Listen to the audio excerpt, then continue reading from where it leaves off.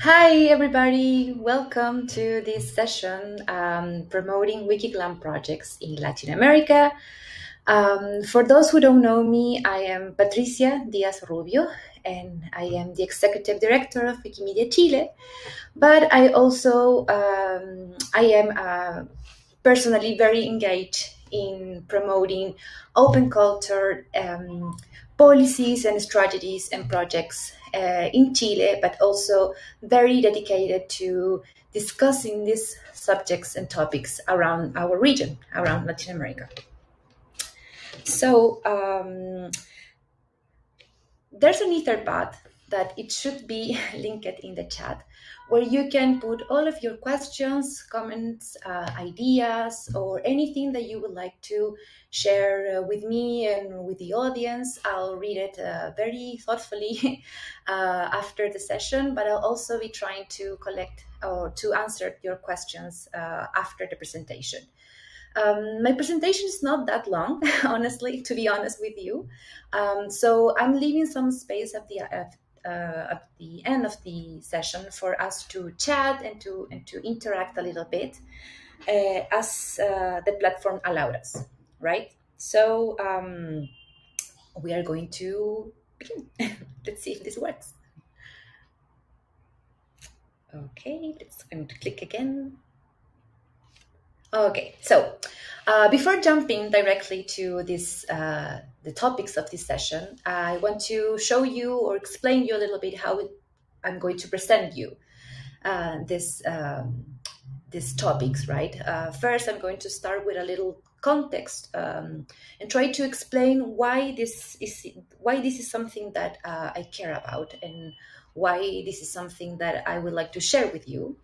Then I'm going to present you a little diagnosis that I have been creating or co-creating with other Wikimedians, regional Wikimedians. And finally, I'm going to share with you some ideas and strategies for WikiGLAM projects that I have learned working with my Latin American colleagues. So, the context, right? Why talking about WikiGLAM in Latin America? I would like to situate a little bit my own experience as an Open GLAM or WikiGLAM advocator in Chile and in Latin America. I am a social communicator and I have a diploma in cultural heritage promotion.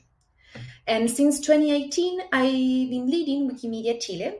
And since I arrived to the movement, I realized that Open GLAM or WikiGLAM was a very recurrent project or topic within Wikimedia affiliates, right?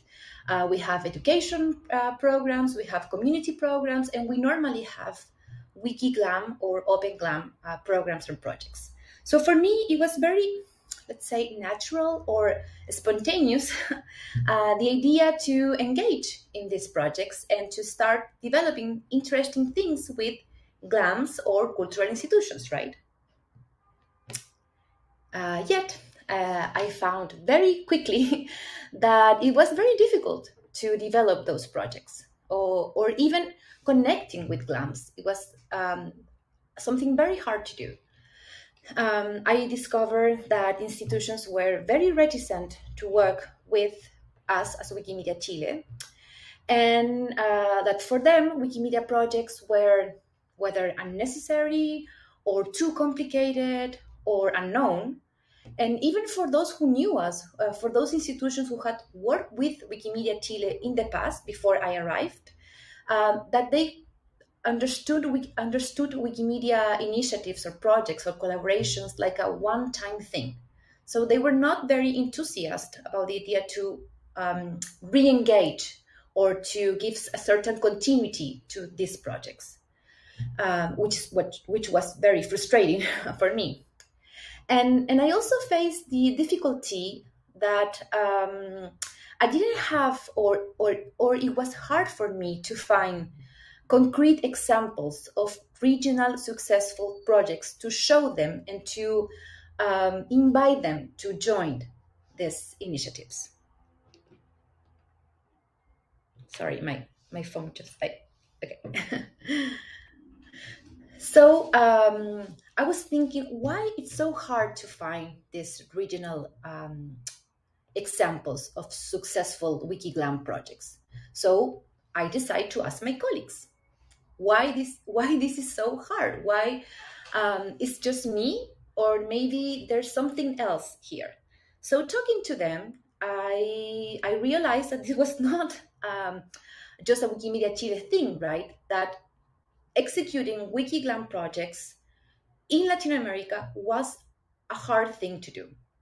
Uh, Talking with them, I realized that we all had the same problems, that GLAMs were very reticent to work with us or with other open knowledge organizations or initiatives, and that when these projects existed, when my colleagues arrived to have these projects or to develop these projects, they were not representative of the amount of work and efforts that they used to put on them. So they were normally very small projects and just a few number of content. So it was not very representative of the efforts that they develop. They develop. So the objectives or the things that I wanted to do, knowing this situation, and this is the thing that I want to share with you, is that I wanted to understand which were the experiences that Wikimedia regional affiliates were having around WikiGLAM projects, identify the arguments that regional GLAMs used to question or to uh, I don't know, to take some distance from WikiGLAM projects, and also, the most important thing, trying to create or propose common strategies to face those limitations or those or the arguments that this institution used to gave us from a regional perspective. So, just like I said in the beginning, I tried to build a sort of like a diagnosis. Um, this is a collective diagnosis. This is not only my work. This is the result of a lot of conversations that I've been having with my colleagues from Argentina, Peru, Bolivia, Colombia, Venezuela, Brazil, and Mexico. So it's just not, and Uruguay as well. It's not only a Chilean thing.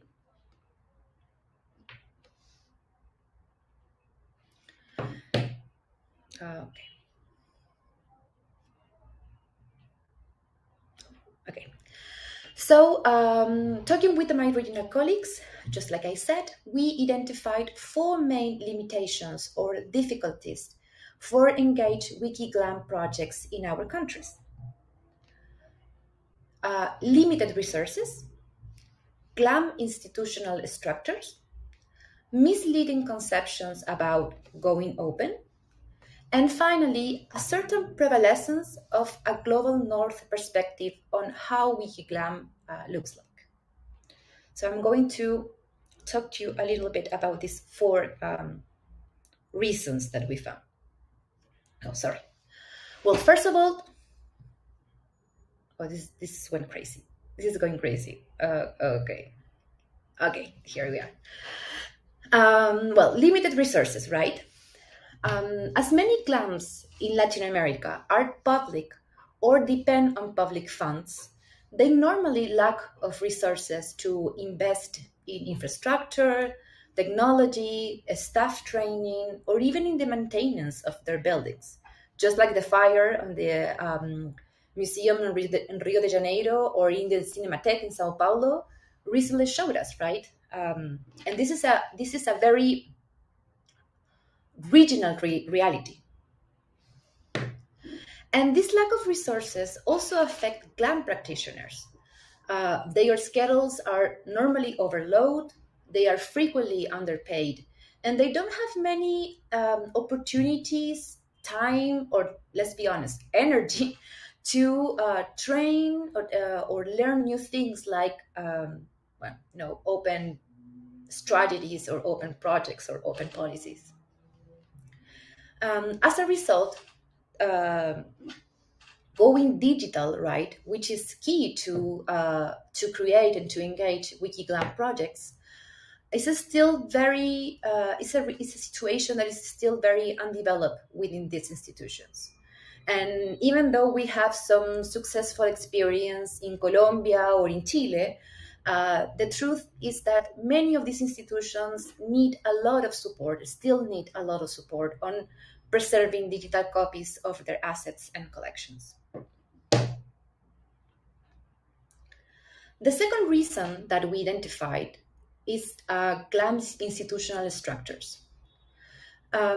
Because regional GLAM practitioners are rarely involved in copyright or legislation discussions, even though these discussions or these policies really affect the way in which they work, and of course the administration or impact that their collections have.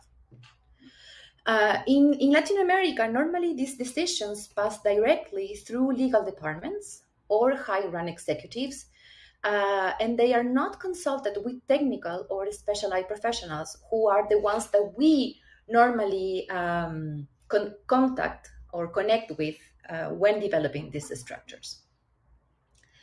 And this structure, this institutional structure, which is very vertical, and this is quite common within GLAMs, especially those who belong to the public sector, make harder for us as Wikimedians to reach those decision makers and engage them in the wiki ethos. And as many of you know, if decision makers are not engaged in WikiGLAM or OpenGLAM projects, projects won't succeed, unfortunately.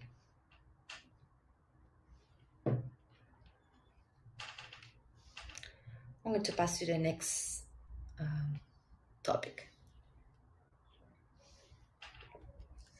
A third difficulty that we have found, is that it seems that some GLAM practitioners have some misleading conceptions about what going open could mean for them. They normally fear that going open or even going online,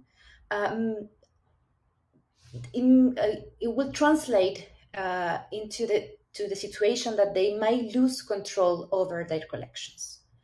We have heard that they fear that their collections will be used wrongly or uncontextualized or without their permissions, or even commercially, which is a highly no-no with some GLAM practitioners, especially, or at least in the Chilean case, where GLAM practitioners tend to be very conservative about their role. But talking to them, we have also identified that they fear losing their leading role or their particular role in the Wikiverse, for example, where everybody can participate and where there's no mediation. And I say it like this because we know that that's not true, right? That going digital, online, or open does not mean that mediation is not going to be necessary anymore. GLAM practitioners that we have met fear that they won't be needed any longer. And sadly, that fear is expressed in a lot of negativity or even contempt towards Wikimedia initiatives, or at least that has been our experience. I've been called a little bit of everything. Cultural extractivist, that I want to take advantage of institutions, and some other things that many of you already have heard from me. I'm going to pass to the next. Okay. And finally, a fourth limitation, it's the prevalence of a certain global north perspective on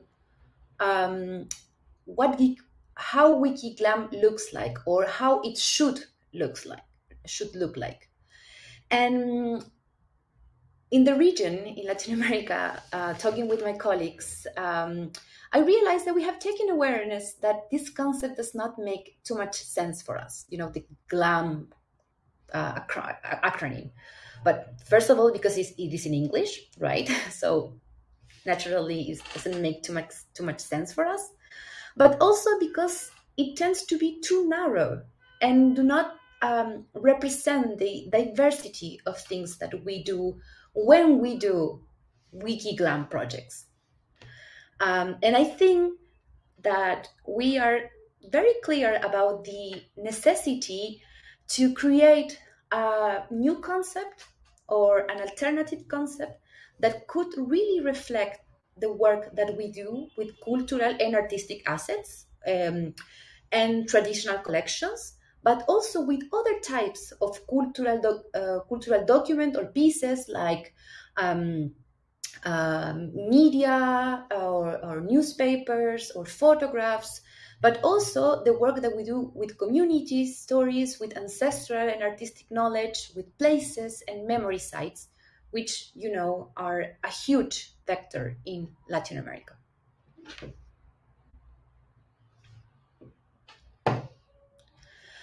So, well, this is the diagnosis. Now, I would like to share a few ideas and strategies to promote these, let's say, open culture, WikiGLAM projects, or whatever the name that we want to choose for call it.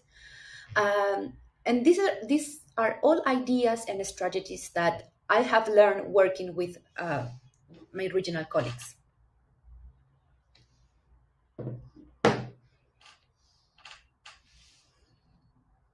Oh, it's not okay. Okay. So the first idea or the strategy to create those projects, even though even though we have already identified all these difficulties, we want to keep promoting these projects anyway, right? So the first strategy or idea is trying to identify what GLAMs need in general, and how we can eventually help them in those needs with the resources that we have as Wikimedia affiliates, structures, chapters, initiatives, whatever. Because understanding that they are lacking a lot of resources, right? No, you know, like that resources are very limited within GLAMs. They have a lot of needs, and we have some resources that can help them to overcome those limitations, right? So in Wikimedia Chile and in Wikimedia Argentina, for example, we have been focusing a lot on training sessions on open culture, on what open culture means, for example, to try to help practitioners to understand what going open really means, so they can eventually be motivated or even engage in particular projects with us.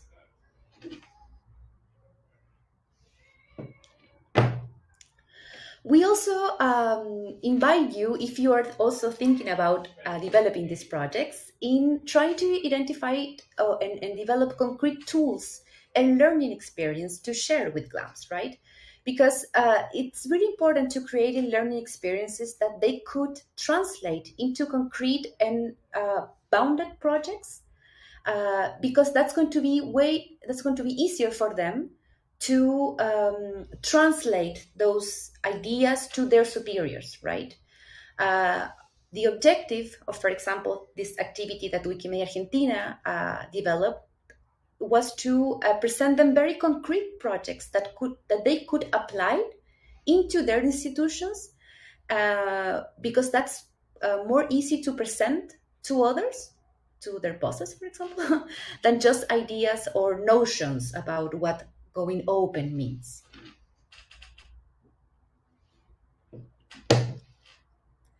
Focus on smaller scale projects or institutions. This is a very personal reflection, but even though we all want to engage national museums or big collections in our projects, the regional experience showed it's better to start with local institutions in a smaller scale. If they are successful, these projects can be later presented or escalated to broader territories or bigger institutions. So even though maybe it's not the ideal thing to start by engaging the national gallery of your country or your territory. um, you are going to have maybe more impact in a smaller community, and you can have better collaborations in the future if you start with the smaller institutions.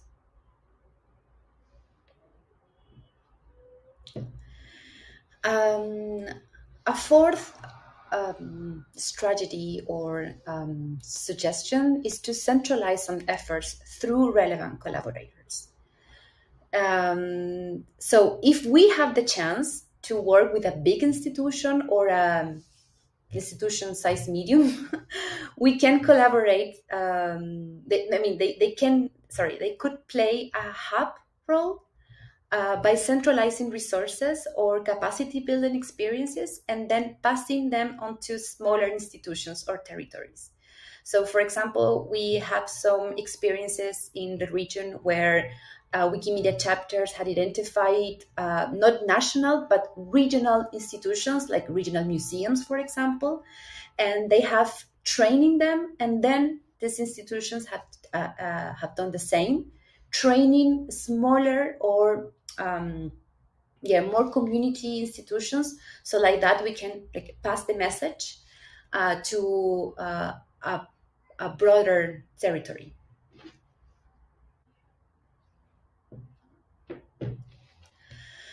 Also, it's very important to work with local cultural practitioners. That's fundamental to develop successful and long-standing WikiGLAM or OpenGLAM projects. Engaged practitioners are one of the best type of ambassadors that the Wikimedia movement can have in this quest, and and having them in our site represent an enormous collaboration possibility. Reach out to them and make them feel part of a community. Invite them to your activities. Prepare training sessions especially for them. Try to engage them and in your chapter, in your group, in your initiative, and somehow they could really feel that they can be sort of like a bridge between Wikimedia and their institutions.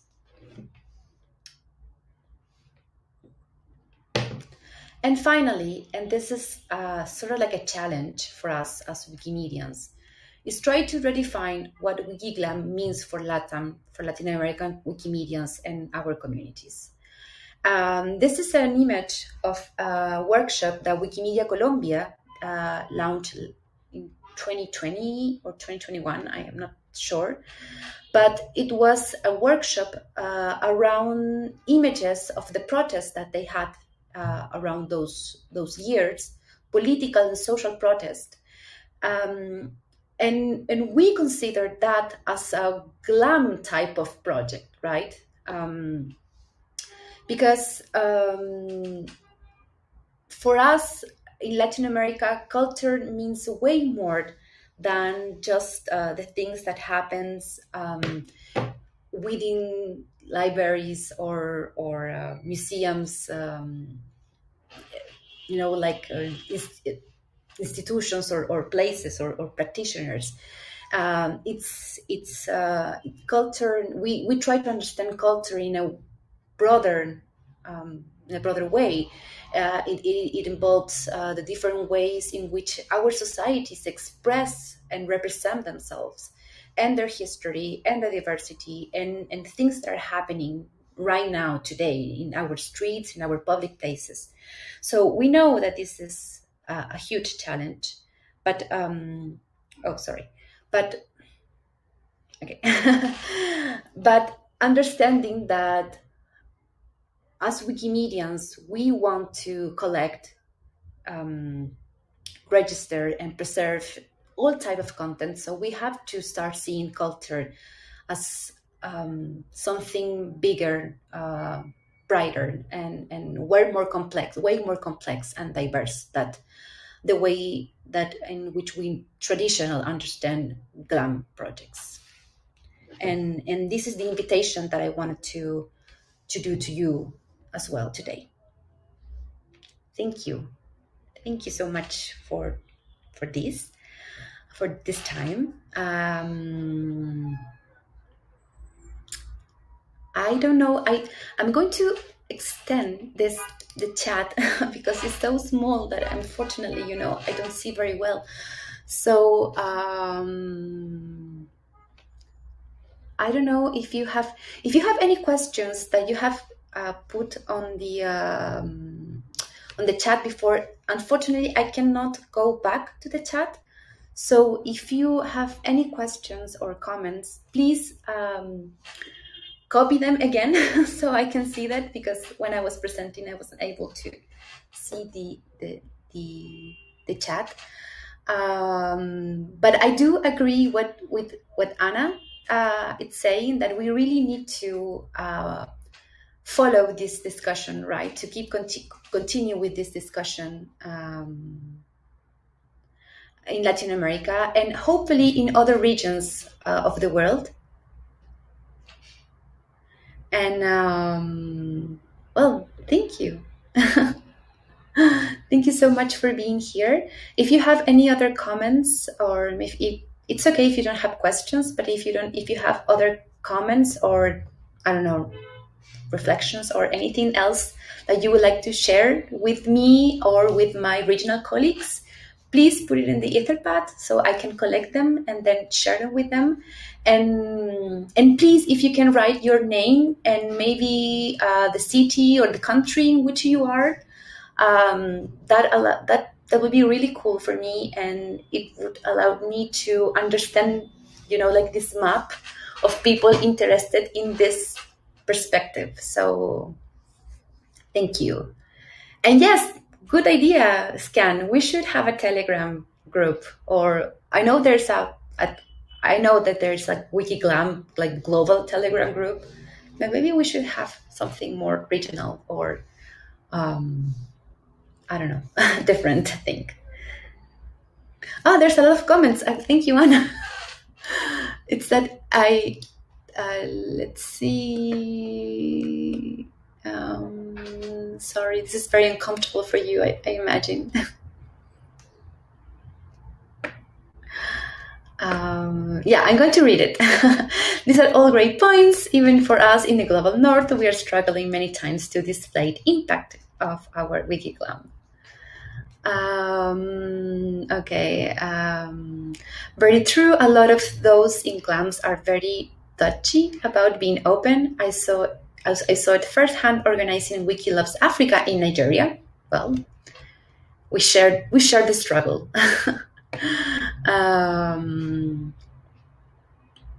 Agree that the GLAM acronym is too narrow, and even though in practice we embrace it much. Okay, so some possible terms we could try beyond GLAM: cultural and heritage partnerships, or more generally, memory institutions. Sometimes I use the phrase knowledge in the public interest. Oh, I love that, to describe entities that have a common cause. But few of these are easy to say, like GLAM. Yeah, it works. It sounds good, but maybe not that good for people who does not speak English. Let's say the smaller institutions can then advocate for you to larger institutions once they see the success. Yeah, that's the idea. Okay. Is it hard to explain when institutions are about to open movement? Yes, very hard. Okay, so we have to go. We only have like 10 seconds left. Thank you so much for coming.